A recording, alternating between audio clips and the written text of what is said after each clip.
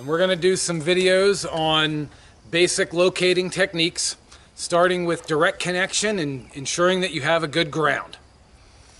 So, we've got our transmitter out. We've got our red and black leads plugged into our transmitter. We're going to direct connect to the tracer wire with the red lead. And then we're going to take the black lead and run it to our ground spike that I've already got in the ground. Our transmitter, if you can hear the tone, is telling us how good of a ground we have. And we'll take a look at the screen of our transmitter.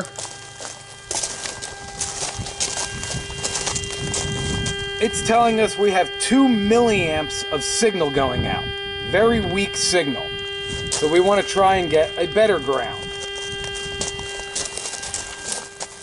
So, rather than just using the ground spike, we can use a signpost that's also in the area that I'm connecting to via a magnet.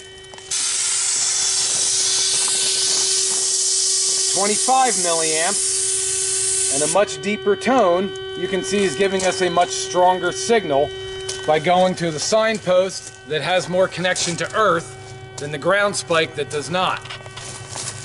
Another option is to use a probe rod. I have a probe rod here that's a solid copper.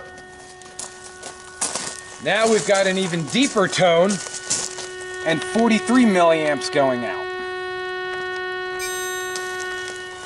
The more milliamps the transmitter drives, the better your signal is, which will result in a cleaner, stronger signal that will be able to go farther down the road, make for an easier, more accurate locate.